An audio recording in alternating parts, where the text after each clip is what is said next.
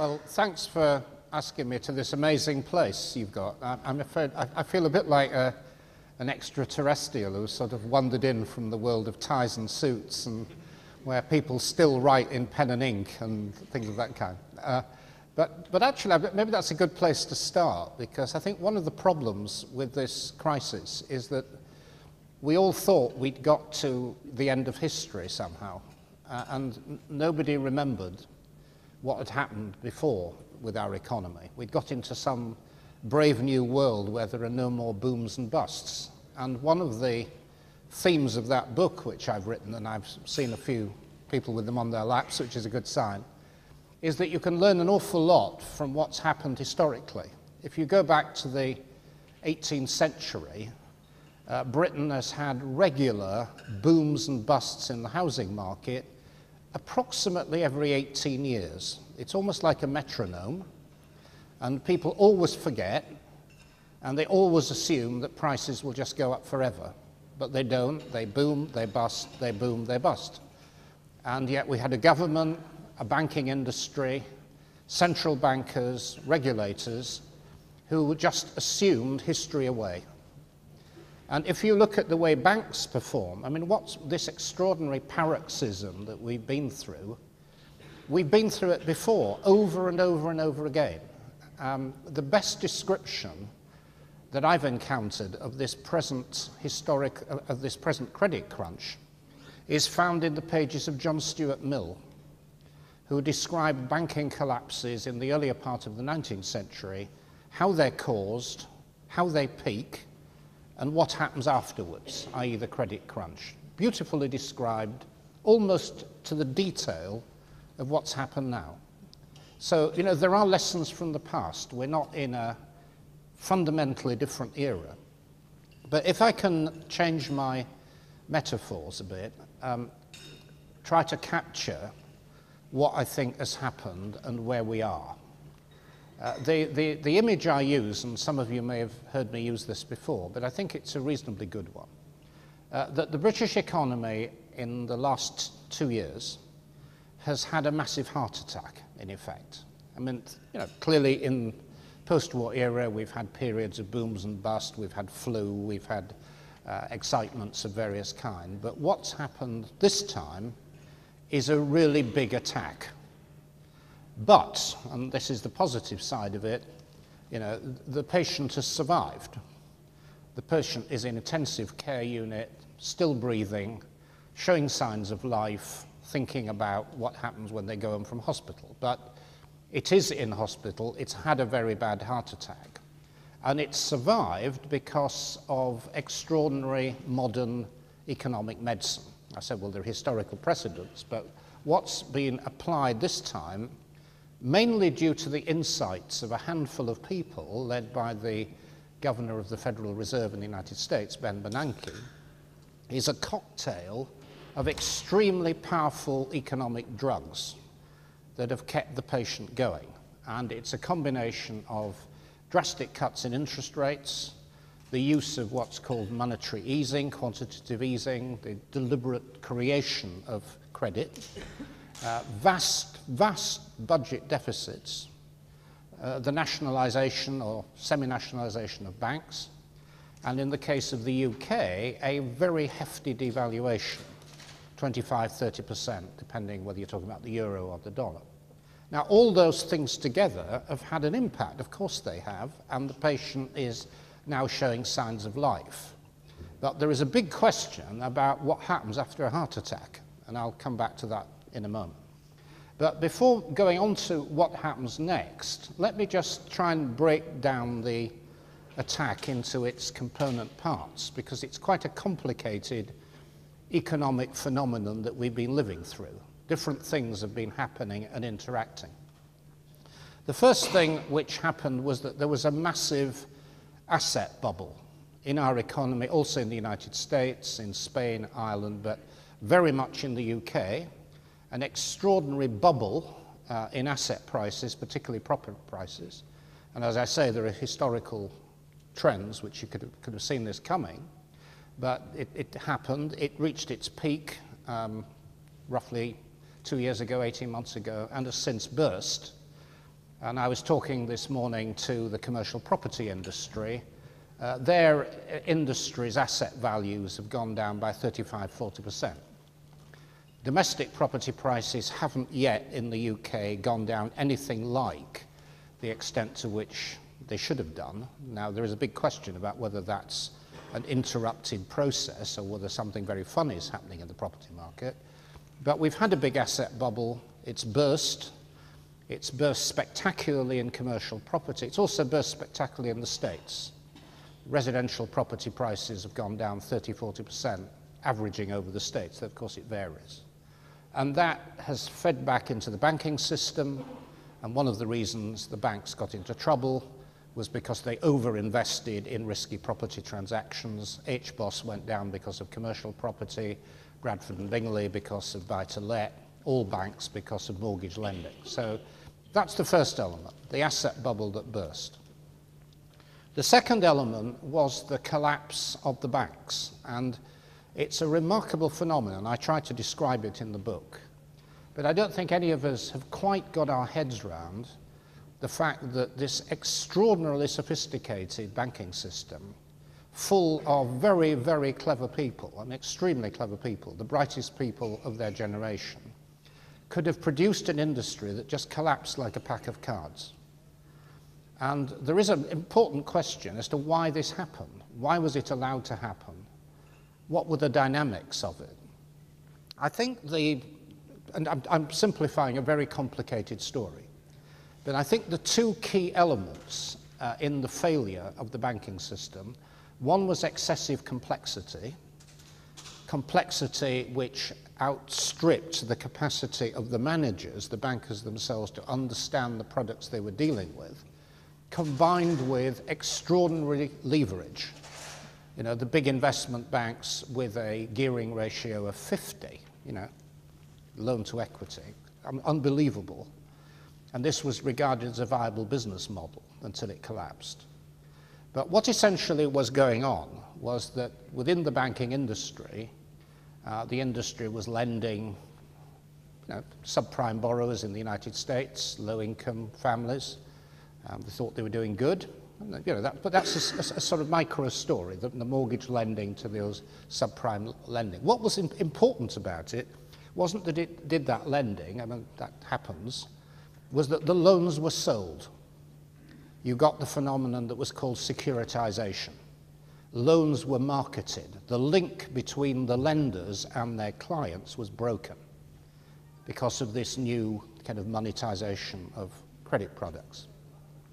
And they were sold, and they were sold again, and spliced and diced and in very, very complex combinations.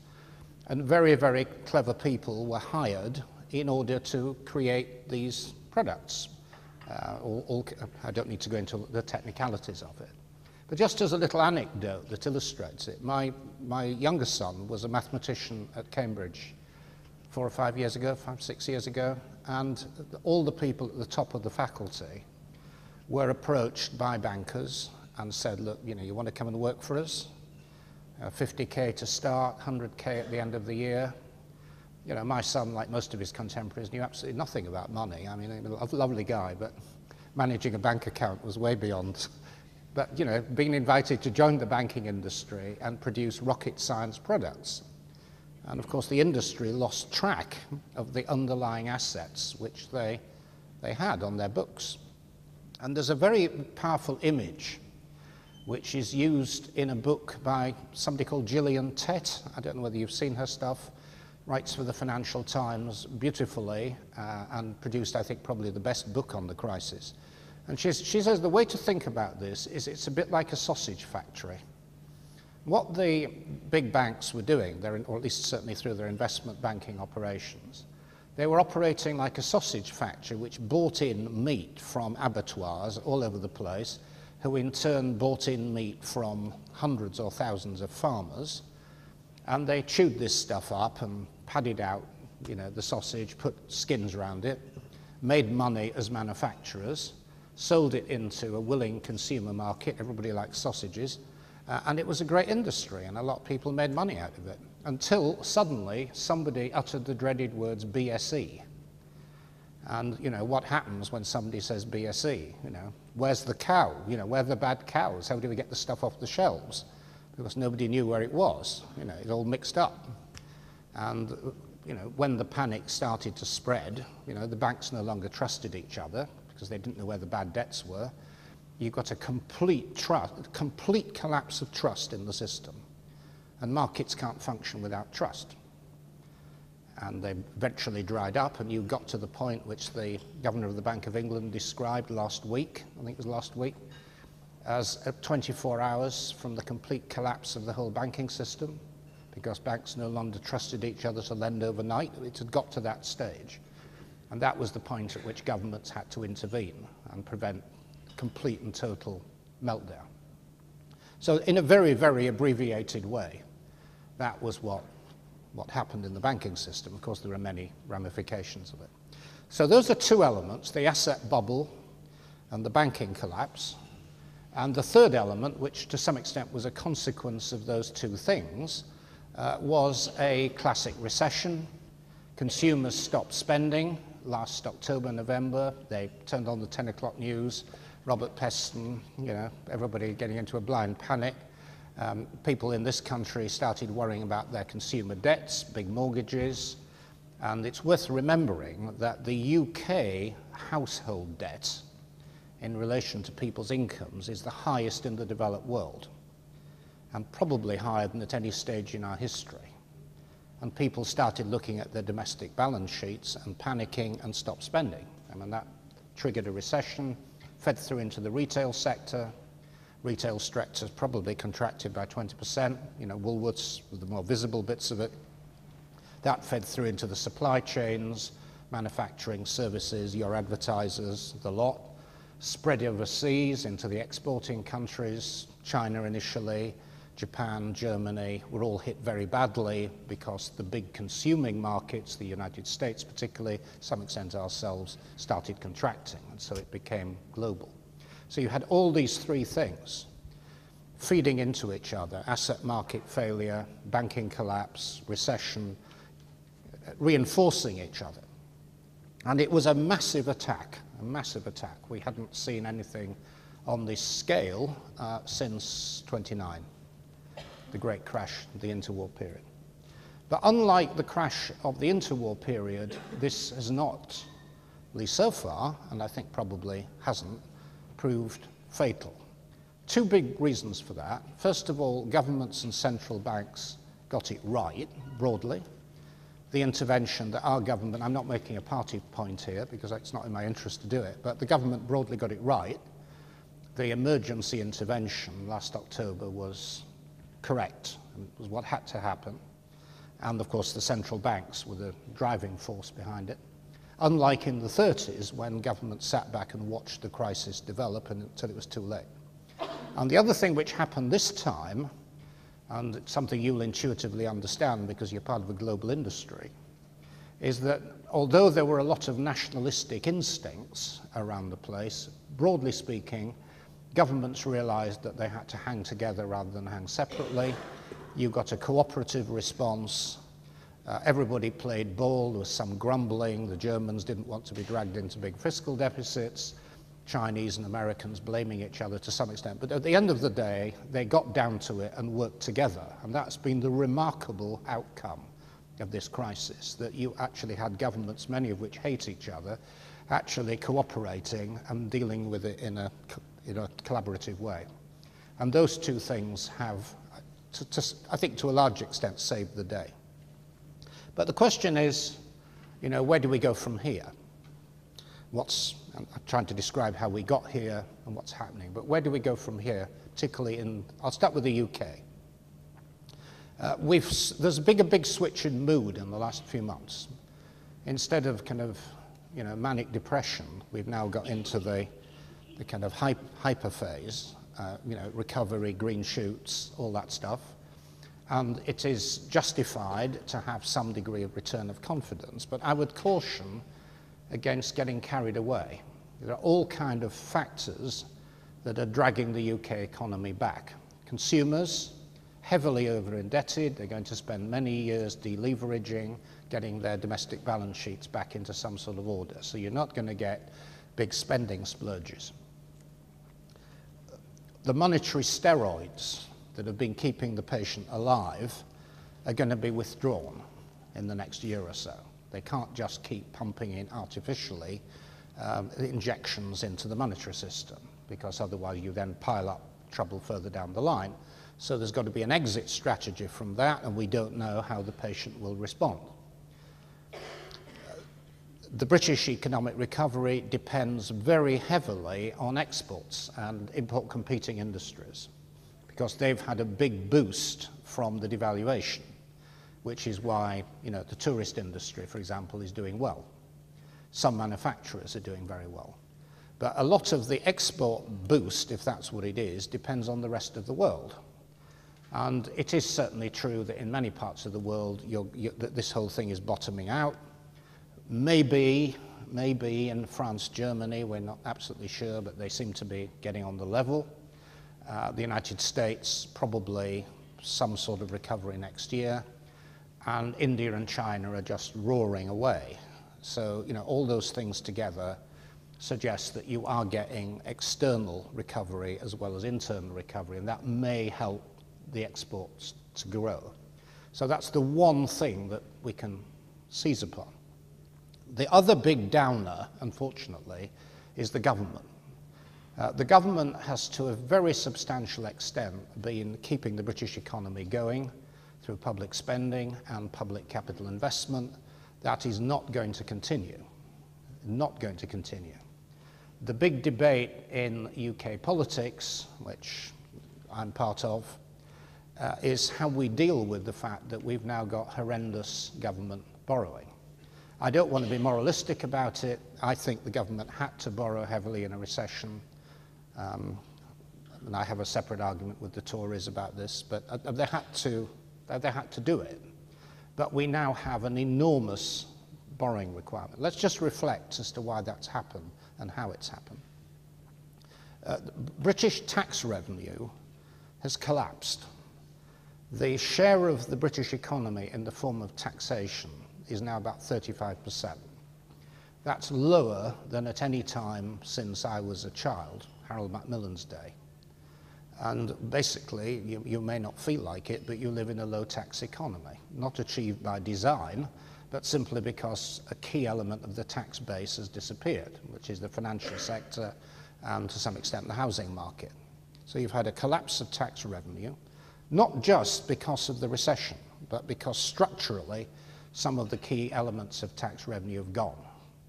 So you've got a collapse of tax revenue, and you've got government spending continuing to rise. You know, recession, more people unemployed, government, you know, charging in, trying to prop up the housing market, trying to prop up the car industry, all those things.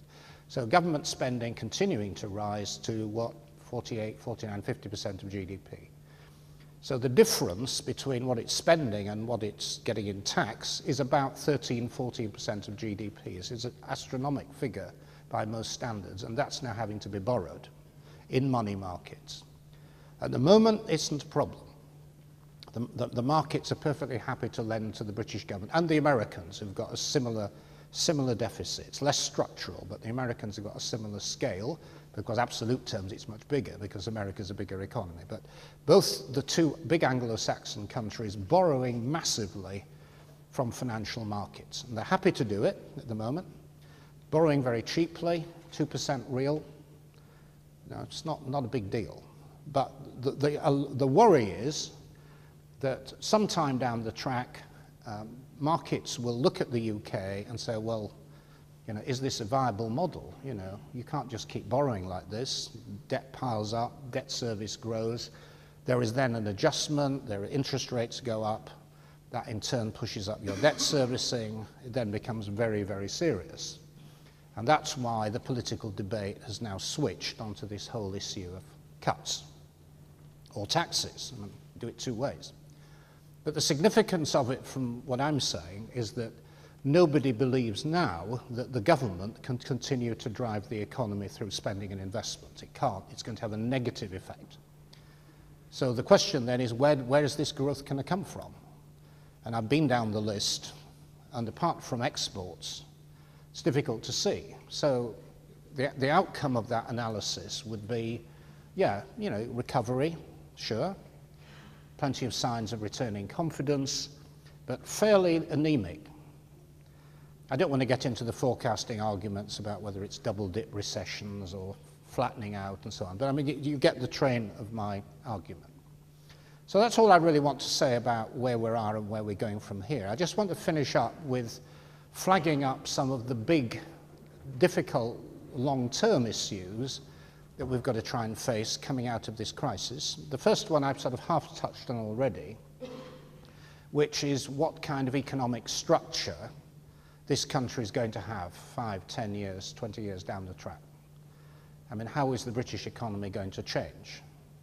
It's very clear that we became over-dependent on financial services. Not that all financial services are a bad thing, clearly they're not, and many of the things that happen in the city are very useful, but we became over-dependent on a source of revenue growth, employment, tax revenue that was just too unstable.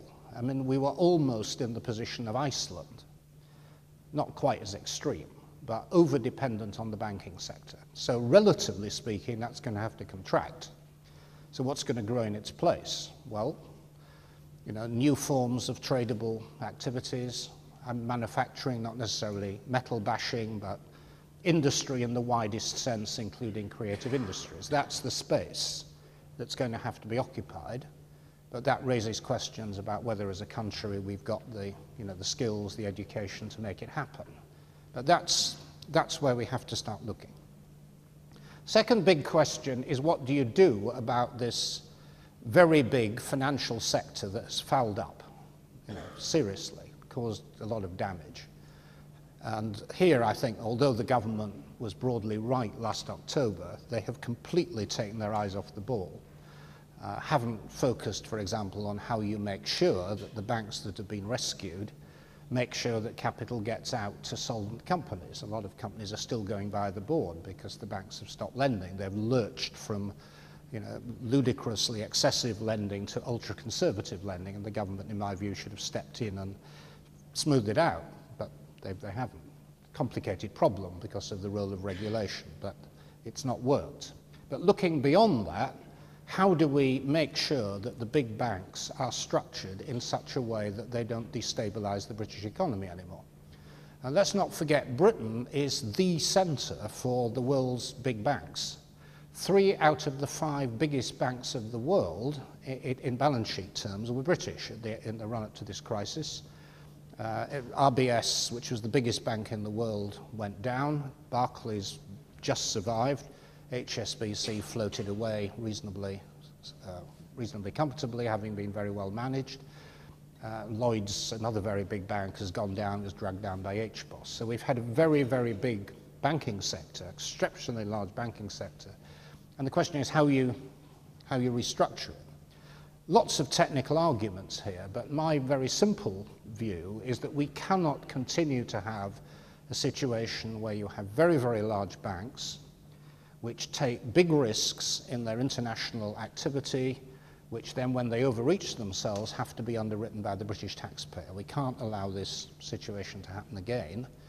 And that means probably we're going to have a dual system where you have, on the one hand, competitive banks that don't depend on taxpayer support, go out and do their own thing, hedge funds or whatever, take risks, you know, commercial, business-minded, purely private sector.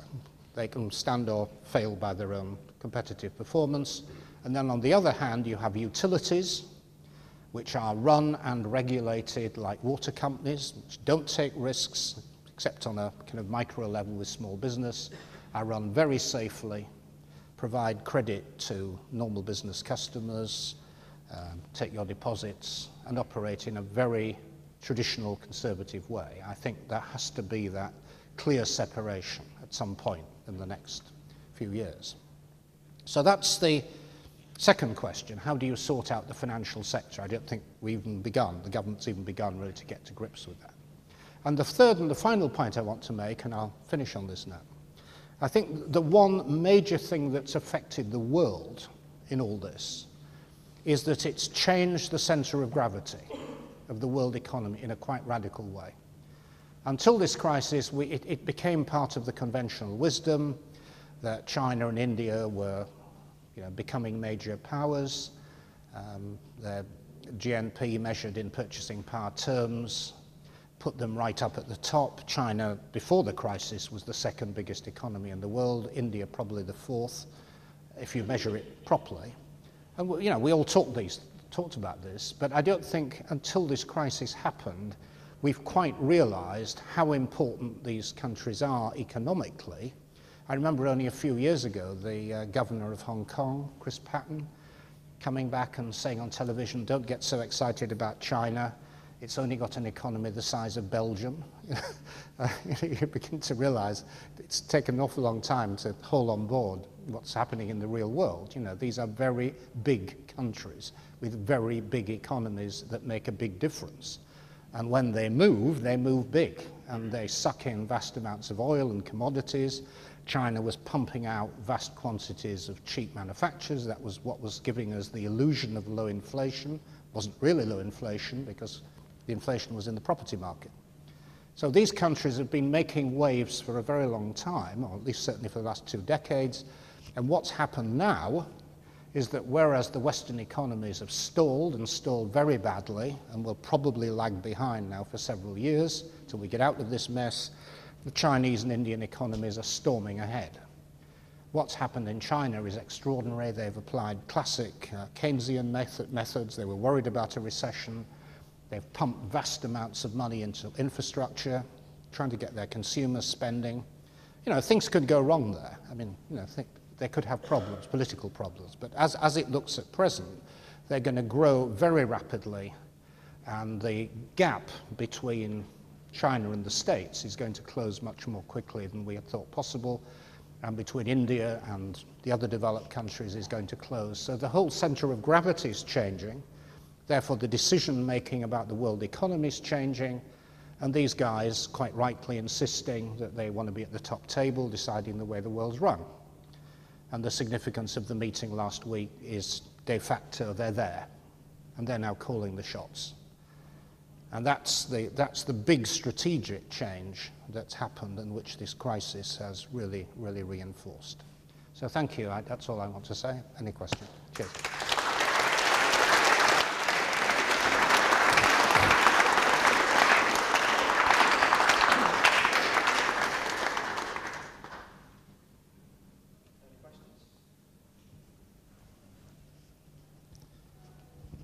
Hi. I just wanted to wonder what you thought the role of the FSA was in the role of the crunch. FSA? Yeah, whether it was to blame at all or... Yeah, well, they made a terrible mess of supervising the banks. And they've more or less put their hands up and acknowledged that. I think there's a sort of bit of a myth that there wasn't any regulation of the banks. There was some quite extensive regulation. There were regulators crawling over the banks, but they didn't supervise them. Slightly different. Regulation, supervision, not quite the same. The supervision of the banks was negligent, and we had the problem with Northern Rock, which they didn't see coming, although there were plenty of warnings about it. There were plenty of warnings about HBOS, and they disregarded it. So they made a complete hash of that. But I think it's fair to say that the FSA under Lord Turner has acknowledged their weaknesses, is now recruiting better staff, reorientating them, learning from the past. One of my main quarrels with Mr. Osborne's approach to this is I think that now that they've learnt their lessons, the worst possible thing to do is to embark on a big bureaucratic restructuring. You don't need to put the FSA in with the Bank of England. I mean, the governor of the Bank of England needs to have overall oversight of everything to do with risk in the system, systemic risk. But the bread and butter operations of regulating building societies and insurance companies is an FSA matter, and they should be left alone. And if what happens is what Mr. Osborne's saying, is that, as I understand it, that teams of people who are now working on, for example, regulating the insurance industry will be split in two. and there'll be one lot that will go off and look at systemic risk, and another lot will go off and look at consumer protection.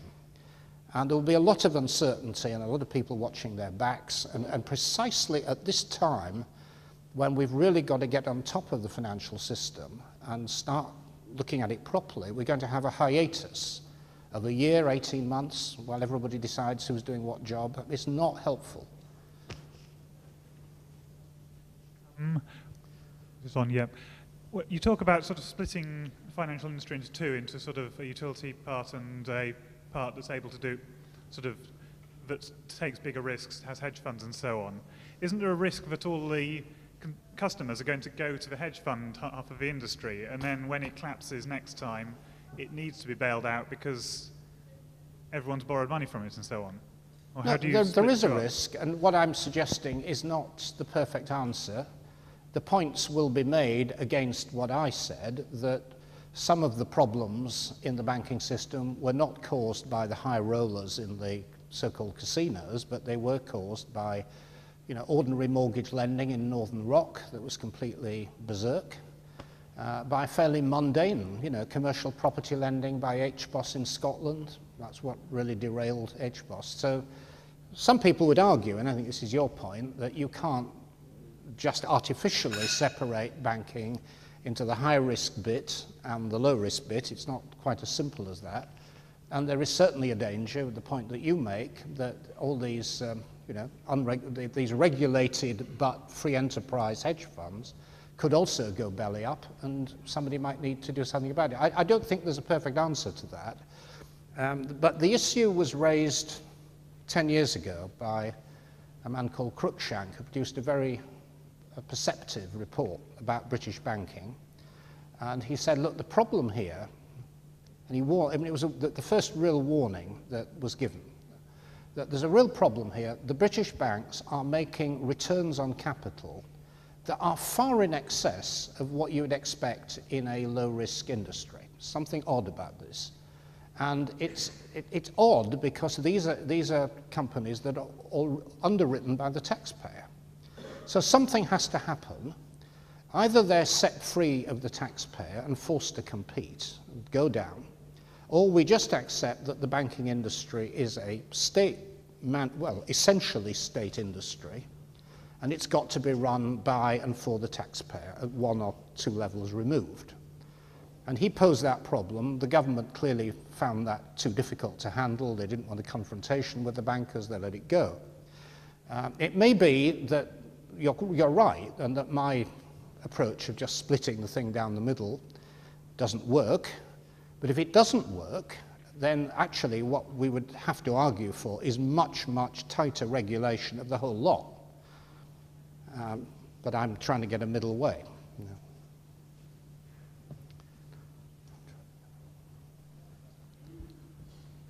know. I really got two questions. For this two-system approach to work, wouldn't we need global agreement for it to happen? And I guess to use your analogy of the patient, isn't it inevitable as we develop better, more sophisticated drugs, the patient is going to push themselves harder, so eventually to the point of breaking? Isn't that just human nature, especially group human nature? Well, yes. I mean, that's a rather fatalistic conclusion, you know, and there are people who are arguing that. They say, well, what's the point of bringing in more regulation? Because the guys will find a way around it. You know, they're clever, they're driven by, you know, greed or whatever, and you can't stop it. That's the way people are. So what's the point? You know, let it all happen again. You know, and I just think that's the counsel of despair. Actually, we do have to try to make the system better, while understanding there will be people out there who are constantly trying to find a way of breaking through and breaking the rules. I mean, you have this in your own industry, right? I mean, you're an innovative industry, moving very fast. You've got regulators who are trying to catch up with you, and it's very much the same in banking. The problem is I don't think you can destroy the world economy. Maybe you can, but in the way that the bankers have been able to, or almost. So we have to try, though you're absolutely right that particularly in a free enterprise system, there are limits to what regulation can do to restrain seriously damaging behavior. Hi. So you said we were 24 hours away from the banking system going into complete global meltdown. And Well, that's how it looked in the UK, yeah. so I just wondered what could have actually happened and how bad things could have actually got and what meltdown actually means. Well, I don't want to be too flesh creeping. I mean, I think the way the governor of the bank described it, you know, that kind of the ATM system would probably just have stopped working for a while. You know, banks would have just ceased to function for a while, but in that kind of environment, governments just step in and do it. So the idea that we would have returned to some kind of Stone Age is, I mean, it would never have happened. But it would have, you know, if it had been allowed to continue, it would have been really horrific. And of course, other banks would have collapsed, not just IBS. You know, some of the others that were near the edge would have gone over too.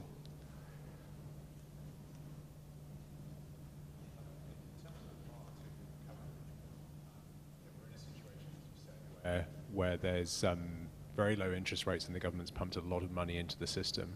What's your view on the risk that this will create another bout of like serious inflation and like a second like fairly serious dip? The question, I don't know whether it was heard at the back, was about whether there is a danger of a return to inflation. I think the professional assessment at the moment is that the risks of that happening are very low. That there is a greater risk at the moment of lurching back into deflation, in other words, falling prices. The one scenario that has horrified the central bankers and governments too is that we do get into a world of falling prices, falling output, falling wages.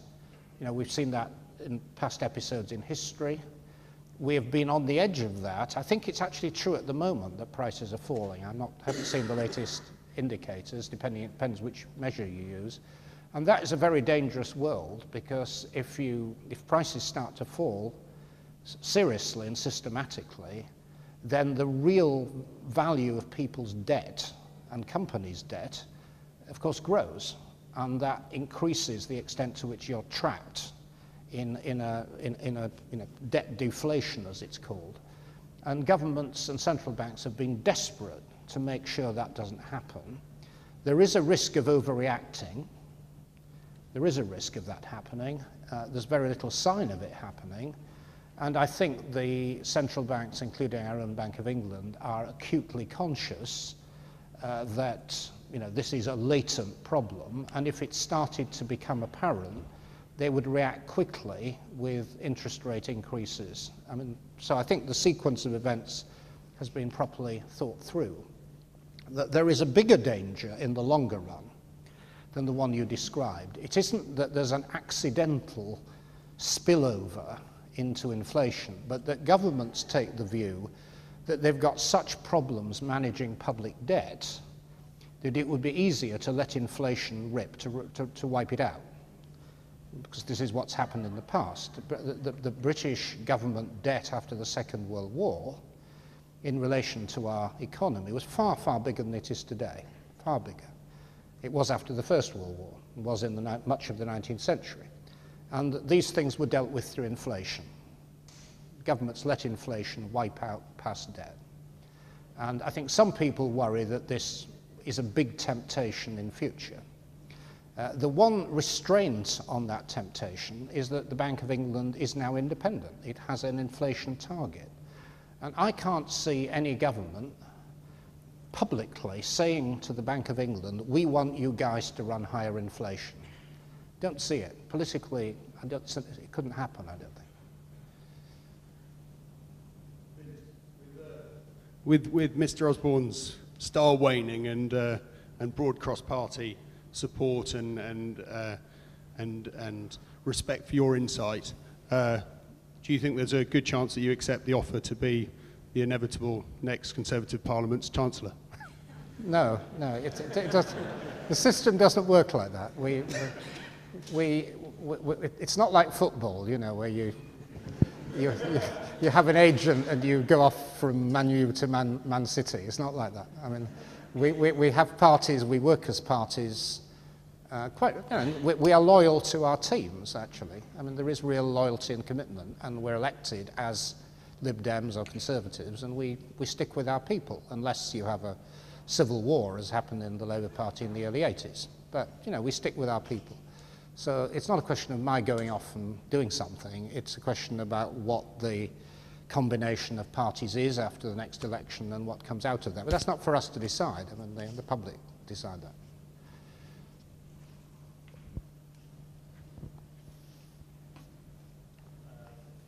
Can you guys hear? Okay. So I have a few friends who are in the working for the brokerage places, and whenever I chat with them, they're saying, yeah, it's pretty much back to business as usual. They're doing the expensive lunches and having a lot of fun. Is it possible that the country tries to ignore this and kind of reset to the way it was? Like, could that even happen? Or has so much damage been done that it's actually impossible? I didn't quite hear all of it, but were you just saying that there's a potential danger of a return to the same behaviour that caused the problem? Was that the question? Yeah. Yeah, I think there is, and you know, and I meet an awful lot of people in the financial community, and it's a year ago, but you know, a year ago is a century ago. You know, life's getting back to normal, and why shouldn't they get back to normal? And you know, there were people who warned philosophically and practically about the dangers of a bank rescue, that it's the so-called problem of moral hazard. There was a 19th century philosopher called Herbert Spencer, who was a follower of Darwin, and he produced what I thought was the most pungent definition of moral hazard. He said, if fools are allowed to profit from their folly, we populate the world with fools. And that, in a way, could happen in the financial system. People who've been rescued say, okay, fine, right, that's good. If we get into trouble again, we'll be rescued again. Why, you know, let's push things to the edge. And there is a real danger of that happening. That's why the government has to be much more aggressive, I think, on the bonus culture and so on that it has been, because it's so very easy to slide back into bad habits, knowing that someone else is eventually going to pick up the pieces for you. What is going on in the UK domestic property? Sorry, I can't. Sorry, what is going on at the moment in the UK domestic property market? You're talking about commercial or residential? Residential. I don't know. It's a strange phenomenon what's happening in residential property. There was a lot of analysis done before the crash, the IMF and others, who suggested that on any reasonable assessment of fundamentals being supply and demand and the relationship of price to people's incomes, because that's what determines what you can borrow, the British domestic property market was probably 30% overvalued, probably. And we know from previous episodes in history that when you get a market correction, it goes more than that before it stabilizes. So there is a question, why hasn't that happened? It has happened in a few parts of the country. You've had a really big crash in some of the East Midland cities, in the middle of Manchester, middle of Leeds, where you've got these big blocks of flats which, you know, the developers can't sell, and that's driven down the price. But it hasn't happened in London, except in little pockets.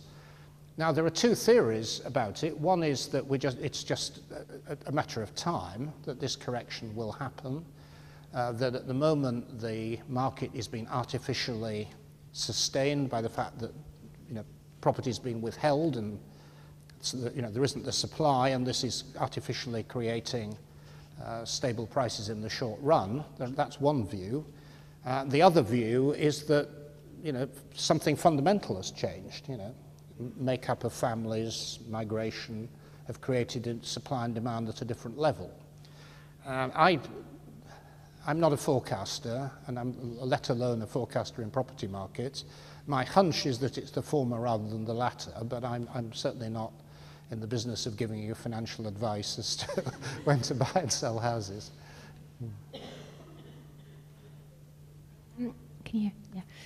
To your point earlier about your Herbert Spencer quote, and also your first conclusion about the new industries that are going to have to take the place of the financial service industry, do you think there's anything the government can do to incentivise the new brightest and best from the next generation to not go into financial services, because you can see already that they're still being incentivized by the bonus culture and the top tier are being taken into those banks still. Is there anything the government can do to drive them into the new industries that we need? Well, I'm not sure the government can directly do very much. I mean, we don't have labour conscription, and I wouldn't advocate it. I think to some extent there is an element of fashion. You know, there was a whole generation who felt that the really smart thing to do, if you got a good first, you know, is to go to work for Goldman Sachs or Lehman's. You know, it was the intellectual cream, and you could make pots of money. So, you know, but I think that wave has probably gone. I suspect those people probably now want to come and work for you. I don't know, but I suspect they might.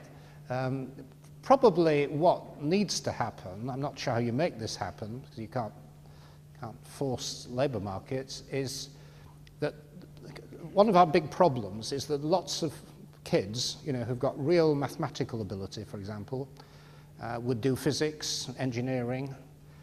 You know, what's the incentive for them to do it? You know, they're going into fairly low-paid jobs, relatively little upside, and somehow or other we need to change the psychology so that that becomes a really attractive thing for people to do. I mean, as it happens, my younger son, who I mentioned, didn't succumb to the temptation to go into the banks. He realised his dad's MP's salary could probably keep him going for a few years, so he did his PhD, physics research, and he's now doing theoretical physics. But it's not very well rewarded, and it's a very insecure world because universities are being cut. So somehow or other, we've got to try and create an environment where the really trendy thing to do is not to work for an investment bank, but to become a physicist or an engineer or a chemist or kind of things you do. But you know, you're in a position to give incentives.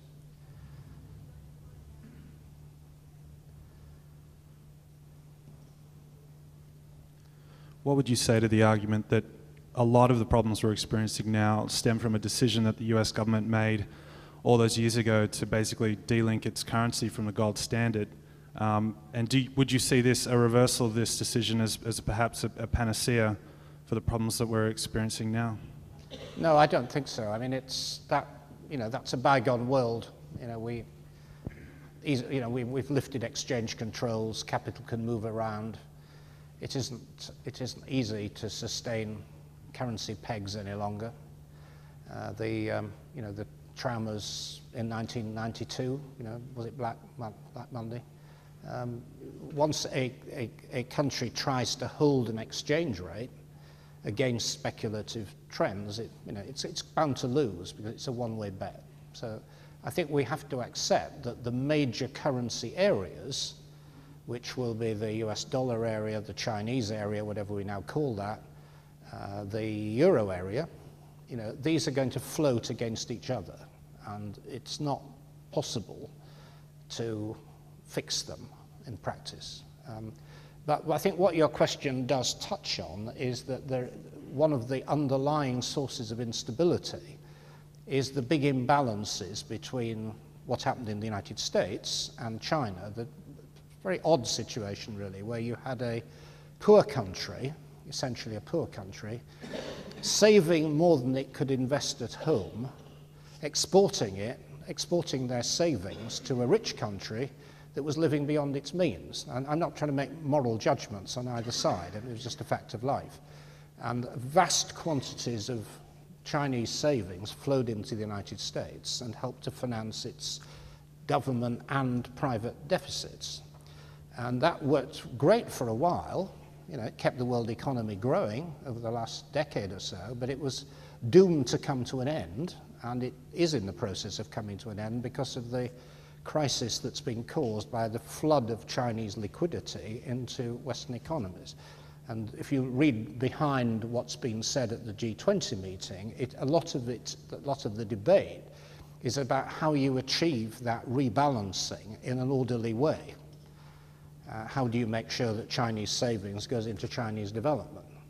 And that's linked to the issue of their exchange rate. How does the United States adjust to be a better balanced economy? But I think simply going back, we can't talk about really going back to the pre-1971 world. That doesn't exist anymore.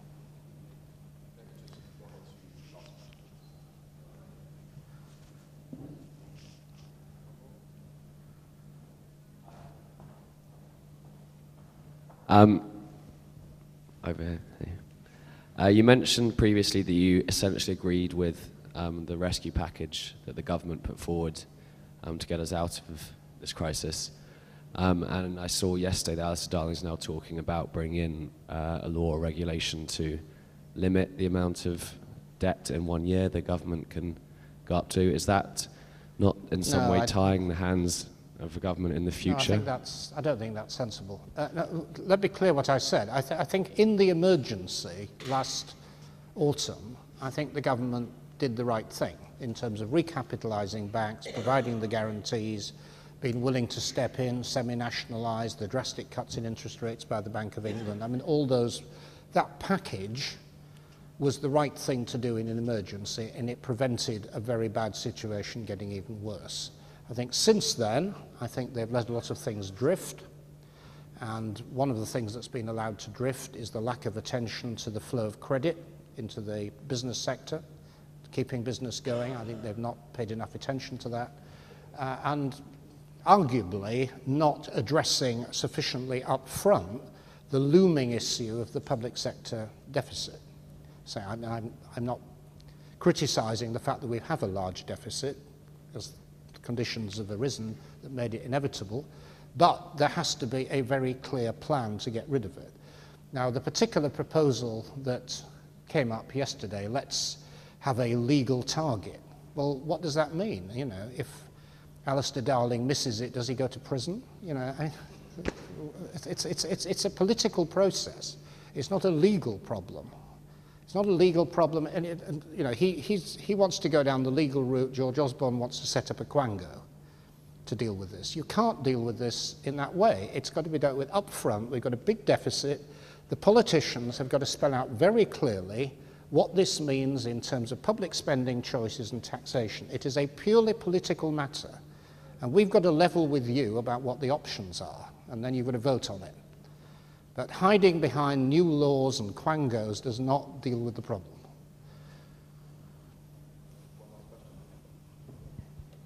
I actually did a physics degree at university, and 2 years ago I made the choice between doing a PhD or coming here, and I sold out to come here. Well, a company that was bought by here. And I wondered what you think we can actually do to stop people like me taking these jobs and actually... Well, I don't want to make you feel guilty. But yeah, I don't know what you do. I definitely remember saying I'm selling out, and I did sell out. So I guess my point is, I know there's been efforts made in the past. I know there's less and less people doing physics and maths. There's departments closing around the country. What can we really do to stop this? I think as far as the deterioration in British science and mathematics is concerned, I think the penny has dropped.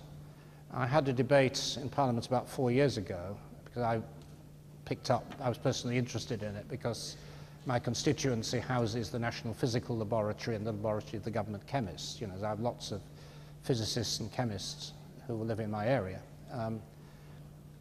But I think the government realised, you know, 4 years ago, 3-4 years ago, there's a really big emerging crisis because very large numbers of kids are coming through the system without basic mathematical literacy. Not enough further maths. Most of the further maths and physics is taught in private schools. You know, the state system is just not delivering, and I think they have now focused on that in terms of helping recruit more properly qualified teachers who can do specialism, not generalities, and it is beginning to make a difference. But it's a slow, it's like turning around an oil tanker, you know, it doesn't happen overnight. I remember I didn't do further maths, and it was incredibly hard. Yeah.